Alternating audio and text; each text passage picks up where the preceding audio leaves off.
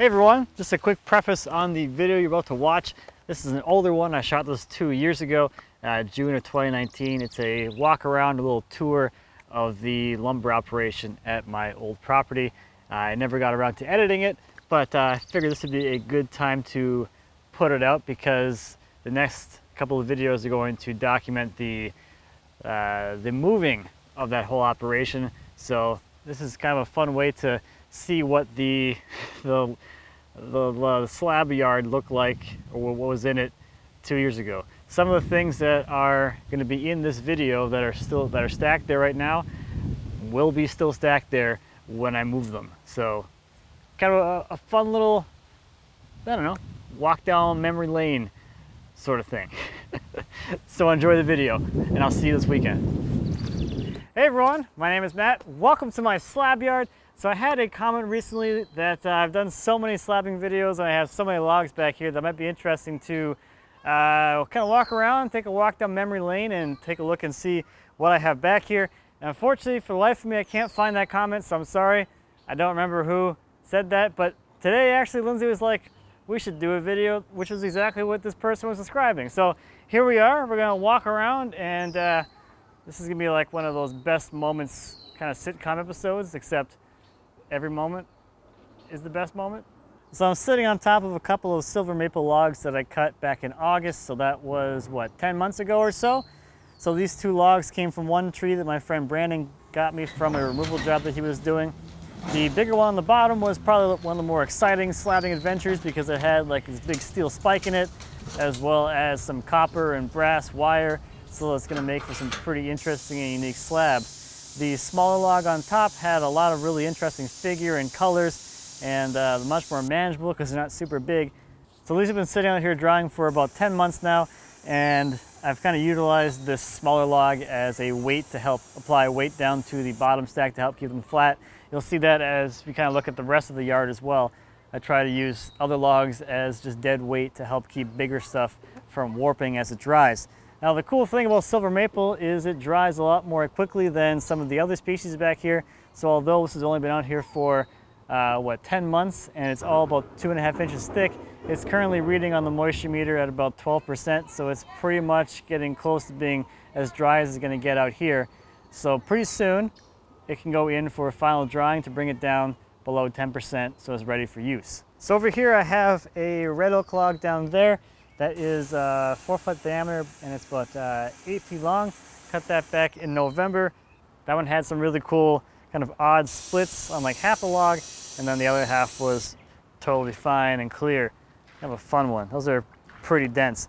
So those slabs are currently sitting at about 30% moisture content, and they've been out here for, what, about 6 months or so. So red oak takes a lot longer to dry. The oaks take a lot longer to dry than something like silver maple, which dries pretty quickly, so those probably going to need about 18 months or so out here to get down to around 15% or so.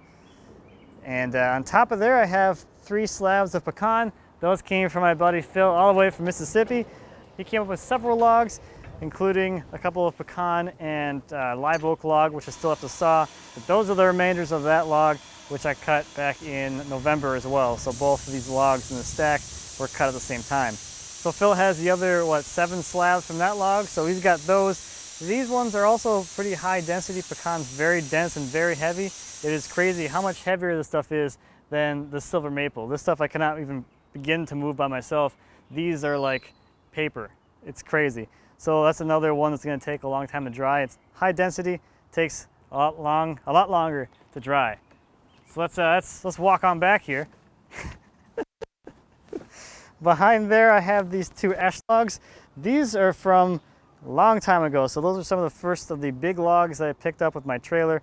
The ash log I'm standing on right now, I have a video about going and picking up and offloading into the driveway, and then the bigger one at the bottom there was one of the last large logs I pulled out of a big dump pile a few years ago, and both these logs were sitting in the driveway as I was building the bandsaw mill. The smaller ash log that I'm standing on right here, that was the second of the big logs that I put onto the sawmill after I had built it, and then the bigger one at the bottom there was number 4. So these ones have been sitting out here. They've been cut for a little over 2 years now. I believe I cut the smaller one in March, and then the bigger one got cut in May. So we're going on just over 2 years for these. So they're at equilibrium right now. They're as dry as they're gonna get out here. So they can go in for final drying really at any time. So if you hop over to this stack here, the big one at the bottom there, that is the red oak log that I sawed with my dad over Thanksgiving. So that's been out here for about 6 months or so now.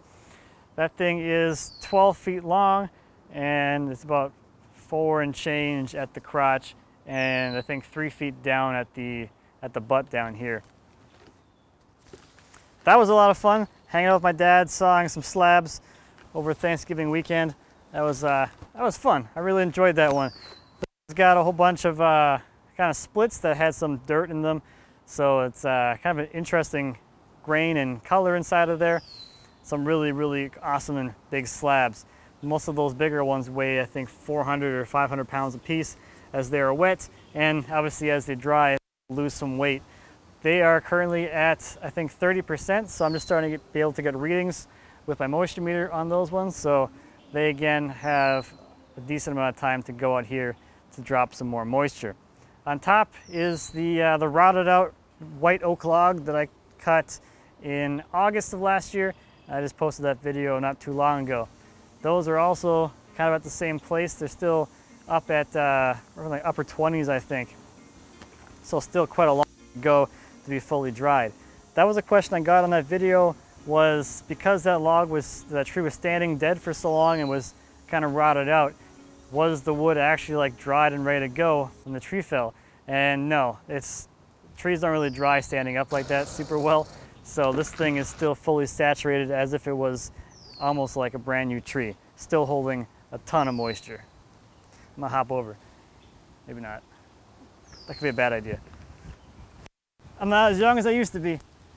So this guy right here, I picked this up in an alley in Robbinsdale, Minnesota. I have a video called Urban Logging Strategies where I went and picked up this thing. That was about 2 years ago to the date. This stuff had a ton of figure in it. Some really big stuff here at the crotch. It's 5 feet. And then down here at the other end there, it's about 4 feet. So pretty big slabs. Should be some pretty interesting stuff in there. Well, we know there's interesting stuff in there because we cut the log. And it was a fun one. Big slabs. So with the silver maple here, I think this is about 10 quarter or maybe a little bit thicker than that. This probably took about 18 months to get to outdoor equilibrium versus the spalta stuff, which we looked at the beginning, is obviously drying a lot faster than that. That spalta stuff was, it's spalted, so it was kind of rotting at the time, so it has a much lower density than a healthy tree like this had. So that one's drying a lot faster than this, which is slightly more dense than that, but as a wood, silver maple isn't super dense either, so it does dry pretty quickly on its own. So this is a hard maple log that I cut in September of last year, so maybe, 9 months ago, something like that. This still has a pretty good amount of dry time left. Hard maple is a denser species, which takes longer to dry as opposed to the silver maples or other things like that. So that one's not super big or anything, but it's got some fun kind of figure and shape to it. I think that one is 11 feet long or so. Got a nice piece of pressure treated 2x12 from the pressure treated pine tree. Right there. That's your favorite. That's a good one. That's the crown jewel. Look at that one. Look at that. Look at the green in there. Yeah. Look at that. Huh? Not bad. We got a little knot action going there. Got a little swirly green kind of thing. We flip it over. We got another side. Got another side. It's got two sides. This one's got some power carving action going on there from somebody power carving on it at some point in their life. I don't know why. So that brings us around to the last log out here in the log yard, or the slab yard, I guess. This is the goofy maple. This one's got like 11 framing nails in it that we cut through when we're sawing that thing. It's got a lot of weird figured, interesting grain. This one was cut about 2 years and like 26 months ago or so. It's got a lot of weird stuff going on. It's gonna make some good epoxy type stuff because it's all rotted out. But I do have a lot of these kind of smaller pieces that broke off that are highly figured. So I figured this whole log would end up being processed into like turning blanks and things like that anyway. And actually this is gonna be moving here pretty soon. because the log that I just picked up, which is on a sawmill right now, which is 4 feet in diameter and 10 feet long, is going to go right here. So before I cut that guy up, I'm going to get these things out of here, get a new base set up right here so that it is all ready to go for a stack of logs. It's going to be like this. So that's the outdoor drying stacks, or basically where the big stuff goes to dump some moisture before it goes into the drying room in the house to get brought down to indoor equilibrium, which we would consider fully dry. So let's go see what's cooking inside. So currently in the drying room, I have the slabs as well as the boards that I cut in my How to Turn a Log into Lumber series, the How to Turn a Log into Boards and How to Turn a Log into Slabs. So I have the walnut and cherry slabs up here on top, and then the walnut and cherry boards on the bottom. So over here on your right, I have a couple of silver maple crotches. So up top was the first silver maple crotch that I cut when I first built my bandsaw mill, and the one on the bottom was the last of the large logs that I cut. These have been in here drying for about a month now. They're sitting at about 10%, so they'll probably be in here for another 2 months to like mid-July or late July, and then they should be down around 8.5% or so, because that's July, August equilibrium here in the basement. So once they come out of the basement, they're ready to be sold. So I try and either have the buyers lined up beforehand so that as soon as they come out, they can go straight to the buyer shops. They can be used right away. Or if they don't get sold right away, they come out to the shed. Now the best time to buy and use this stuff is right when it comes out of the basement, because obviously when it comes out here, it's gonna start picking up moisture again because this is an unconditioned space. So this stuff, although it was sitting at about 6% over the winter when it was fully dried, is now coming back up, and it's around 10% right now. So these are some white oak slabs. I got a smaller one here from the outside of the log, and then the bigger ones are back here. I have, what, 3 of these left, 4 of them left. So these are some big old white oak crotches, really beautiful stuff. This was another one of those logs that I pulled out of the large log dump pile, and it was sitting in my driveway while I was building my bandsaw mill. So I have a couple of them, or a few of them here, I guess. So pretty big. They dried really nicely. They're very flat, and they are ready to go find a new home. So I hope you enjoyed this quick tour of my urban lumber yard. One of the most common questions I get is what do I do with all the wood that I cut? And yeah, I sell a lot of it.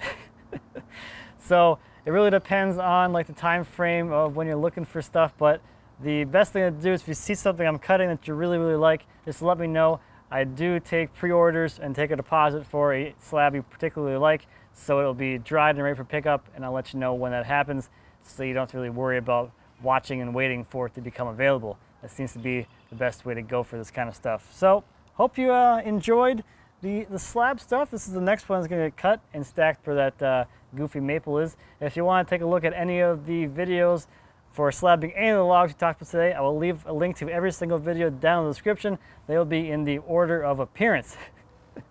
So thank you as always for watching. I greatly appreciate it. If you have any questions about the urban log slabbing yard, lumber yard thing, or anything back in the shop, please feel free to leave me a comment. As always, I'd be happy to answer any questions you might have. And until next time, happy woodworking.